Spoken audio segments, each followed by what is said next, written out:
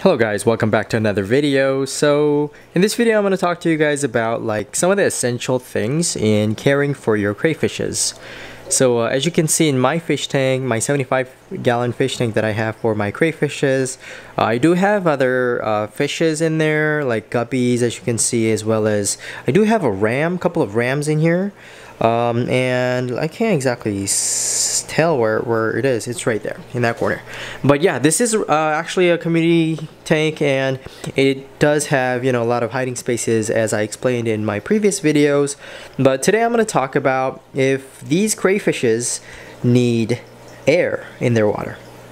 So it's very common for people to wonder if, you know, any of your crustaceans that you keep need air inside your water, or how to supply proper amount of air in the water in the fish tank that you have for your shrimps, your crabs, and your crayfishes. To be honest, you know, they don't necessarily require any air. Like, you don't have to like put a bubbler or air bubbler like how I have it in my tank. As you can see, I have a sufficient amount of air bubble coming out of my air bubbling system that I have. But not necessarily you need to provide them such amount of air in your fish tank, only because you know, these guys don't necessarily live off of amount of air that's in the water. However, it honestly does help. Like, for example, if you look at my 20-gallon tank here, I've been keeping, you know, one of my best crayfishes in this tank, but as you can see, my filter doesn't even make any like bubble. And I make sure that it doesn't make any noise and bubble in this tank, and these guys are very healthy.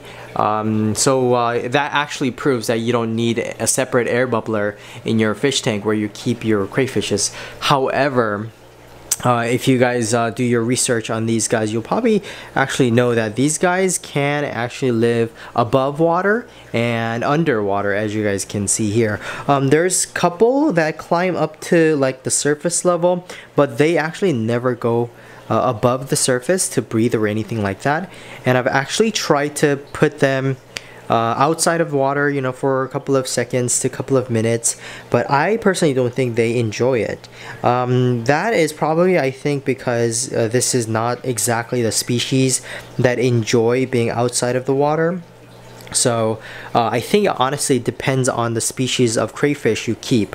However, for me, I think it's best to just provide a space where my crayfishes would best enjoy staying in and living in, which is this kind of environment. For example, having enough hiding spaces. As you see, you know, I have plenty of rocks, plenty of hiding spaces over here, as well as a main piece, as you saw in my previous videos, as well as a lot of tunnels and fake plants back there so they can, you know, escape from other, you know, aggressive crayfishes. But also at the same time, I do have 2 filters set up there, which runs, you know, from time to time throughout the day, which is essential. Filter is actually essential, and I can do a separate video on filters, but today we're going to talk about the air bubblers, as you see.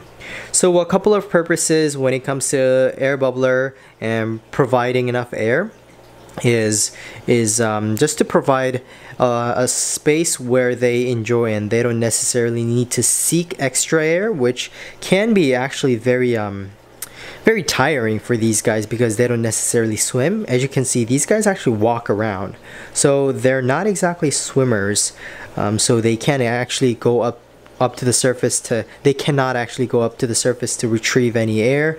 In this case, I thought it'd be best to provide them with the air bubbler, where, you know, they supply, you know, this much amount of air, which is actually really good for these guys.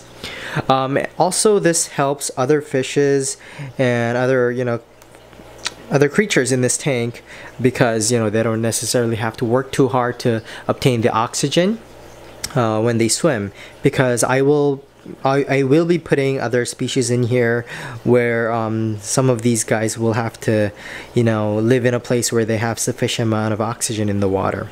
So also another reason is because I like the aesthetic, like how the air bubbles, you know, from down there and just, you know, goes in between the log and just, you know, goes up to the top, all that, just the whole process, the whole look of it is actually very, you know, satisfying to me. So that's actually one of the main reasons, only because, you know, these guys don't necessarily require such amount of oxygen in their fish tank. But you know, it's not a necessary thing to provide them oxygen as much as that I am doing. However, it is an absolute help to these guys, and it'll definitely not harm them, and it'll just make a very pleasant living space for these guys. So definitely consider if you have an option to.